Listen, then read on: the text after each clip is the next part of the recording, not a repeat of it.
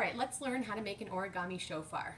The first thing you want to do is you want to turn your piece of paper so that it's diamond shaped. And then you need to get a crease here in the middle. So in order to do that, you want to fold it in half. So you create a triangle, press down on that crease there, and then you can unfold it after that. You should now have a crease down the center. Again, don't worry if it is not perfectly in the center. Next thing you want to do is you want to take the right side of your diamond, and you want this edge here to meet the middle of your diamond. So I'm just going to fold it in so that it touches that straight edge, and then I'm going to press down, and I'm going to do the same thing with the left side of my paper. It should meet that center fold there,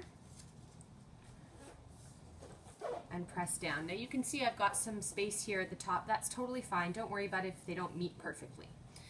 I'm going to do that step again now. So again, I'm taking the right side, and I want this edge to be straight against the middle crease. And press down to flatten the edge. I'm going to do the same thing on the left side.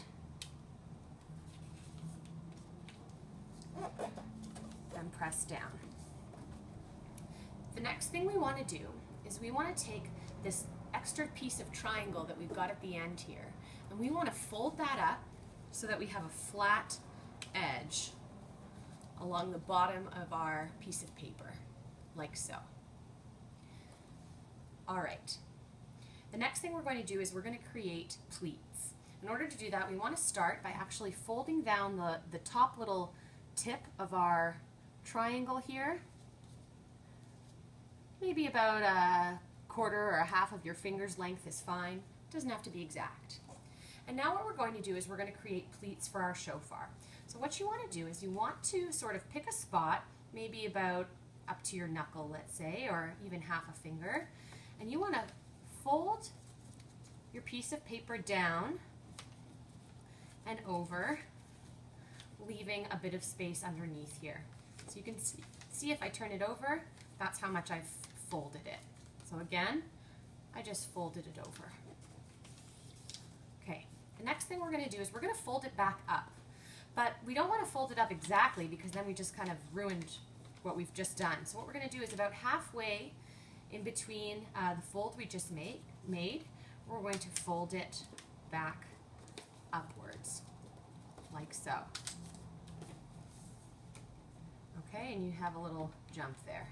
Next thing we're going to do is we're going to do that whole thing again. So pick another spot, maybe half a finger up from the last spot, and we're going to fold down our piece of paper. And then about halfway up from that last little level we created, we can fold that back up again. And we can do that one more time. Fold down. We don't have a lot of room now left, but that's okay. And then we're going to fold back up. So you've done that 3 times. You've created 3 little sections. 1, 2, and 3. Now we're ready to turn this over. So let's turn our piece of paper over. And what we're going to do now is we're going to actually fold this whole piece in half, almost like a hot dog bun. So I'm just going to go ahead and use that crease that I made at the beginning to help me fold. Alright, the next thing we need to do is we need to curve this piece of paper so that it looks like a shofar. So I'm going to pull on that smallest section there until it just sort of curves out a little bit. And you'll notice the paper kind of unfolding, and that's okay. You can refold it with the curve. And then I'm going to take that little second layer there, and I'm going to pull it out from this third layer. And again, you can see the paper sort of unrolls a little bit. That's okay. That's how we're creating our curve. And press down.